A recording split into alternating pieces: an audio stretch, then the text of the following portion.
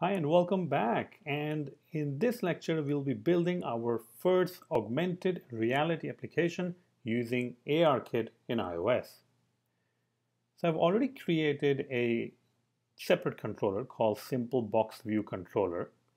And it's pretty much looks exactly like the default view controller that comes with when you create an augmented reality app. So what I'm going to do is I'm going to start removing different stuff that we will not be using, like did receive memory warning and all of these session delegate functions, because just wanted to make it a little bit more clear.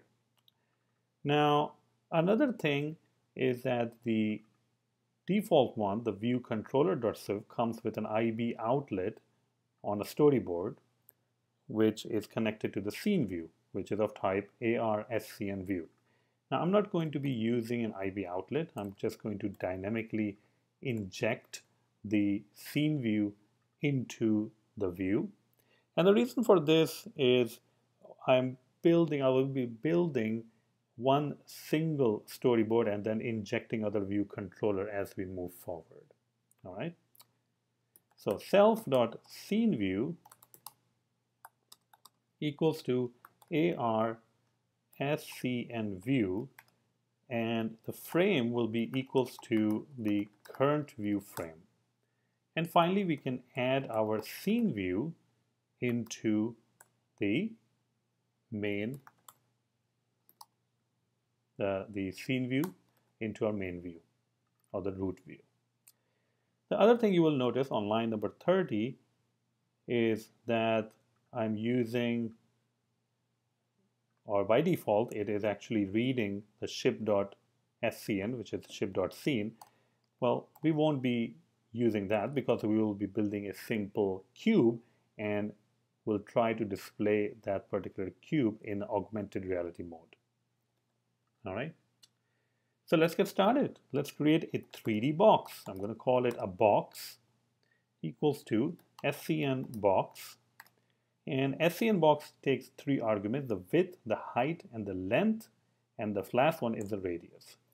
Now all of these width, height, and length are in meters, so don't go putting like 10,000 or 100 even. So I'm going to put like really small things: really small width, really small height, and really small length. Do I want my box to have a corner radius? No, not really. So I'm going to pass 0. The next thing I'm going to do is I'm going to create a material. Now, a material is something that you can attach to your cube. A material can be an image, and a material can also be a color. So material.diffuse.contents equals to UIColor.red. After the material, we can create a scene kit node. Now, this is the important part, because in SceneKit, all you're going to do is add nodes that represent a particular shape and on which a different material has been applied. So in the end, it is the nodes that you are adding to the SceneKit view. So let's call it scene node.geometry is box, and then node.geometry.materials equals to the material that we just created. And finally, node.position equals to. Now, the position, of course, we are working in a 3D space, so a position is actually a vector, and in which you will have to provide the x, y, as well as z. So x, how much do I want it to move on the left or right? Left is being positive and right being negative. I don't want it to move anywhere, so 0 is good. A little bit high on the y. I want it to be a little bit higher. And then z, I think, is the most important one, because it says how far you want to put this box. So I'm going to say, well, not that far, but just 0.5. Now this is 0.5 meters, remember that. And finally, I'm going to add the new node that I just created, the box node, which is node, into my as a child of the root node. All right. All right, so let's go ahead and run our application and see how it actually displays the node. And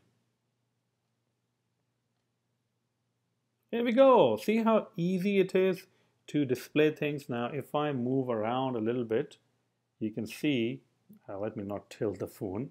So you can see that I can look at the top of the cube, and I can look on the sides of the cube.